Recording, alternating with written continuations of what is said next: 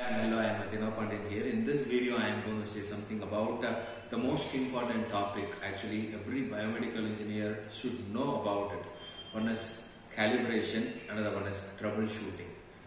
So, because we are totally dealing with medical equipments, we are knowing about medical equipments theoretically and practically. Okay, so the company peoples, most of the company, 99% of the companies, they are expecting that the medical equipment knowledge, the theoretical knowledge we can get through the academics, through the books, and for the practical knowledge we are going for the internship or the implant training. The practical knowledge in the sense how to demonstrate the equipment and what are the equipments, what are the electronic parts inside the equipment, that are all well known through the internships or through the implant training.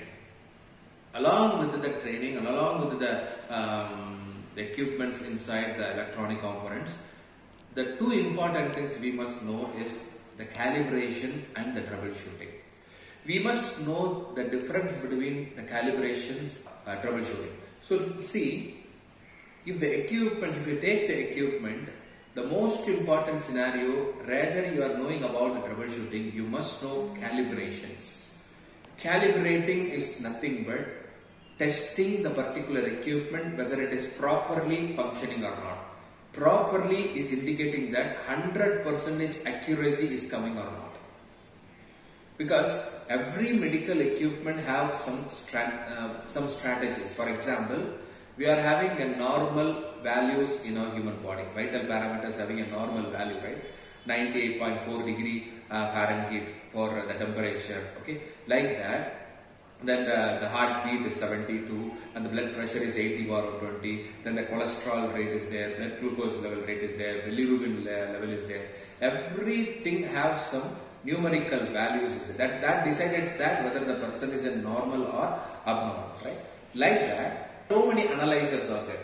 Critical care sector, for the defibrillator machine, there is a separate calibrating analyzer is there. For the ventilator, there is a separate calibrating tool is there. Okay, like that, each and every equipment have different calibrating tool. Before you are going to use it in the market, before you are going to use that particular thing to the patient, we need to calibrate. As a biomedical engineer in a hospital, we need to calibrate the particular equipment, whether it is properly functioning or not. This is called as a calibration. Okay. Then troubleshooting. Once you are using the particular equipment continuously, the particular equipment not give the signal, the particular equipment not give any display, the particular equipment not give any pulses, it's not receiving any impulses. These kind of the equipment have some of the troubles inside the components. It should not be get the electrical current properly. It should not be sent the piezoelectric through the piezoelectric. It should not be sent the ultrasound properly. If there is any circuit connection, circuit imperfections, so the circuit imperfections are called as the troubles. So the medical equipment not properly functioning. Once you are plugging it, once you are switch on the particular equipment, it should not be on. So if there is any short circuit inside it, or if there is any troubles inside it, so if you need to check that particular trouble and try to shoot the particular trouble, that is called as a troubleshooting. So before you are submitting the equipment to the patient, the calibration required, whether the particular equipment is functioning properly or not, that is calibration. Troubleshooting is once you are using the particular equipment, unconditionally the particular equipment may not on properly, or it would not be properly executing the radiations, it should not be properly executing the ultrasound.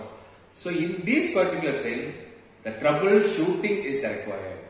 We need to find out where the trouble is and shoot the trouble according to that. This is called the troubleshooting. So calibration is entirely different, troubleshooting is entirely different, but both the calibration and troubleshooting skill is required for each and every biomedical engineers. So in a later on video, I am giving more number of things about calibration and more number of things required on troubleshooting. Okay, thank you very much. Keep following.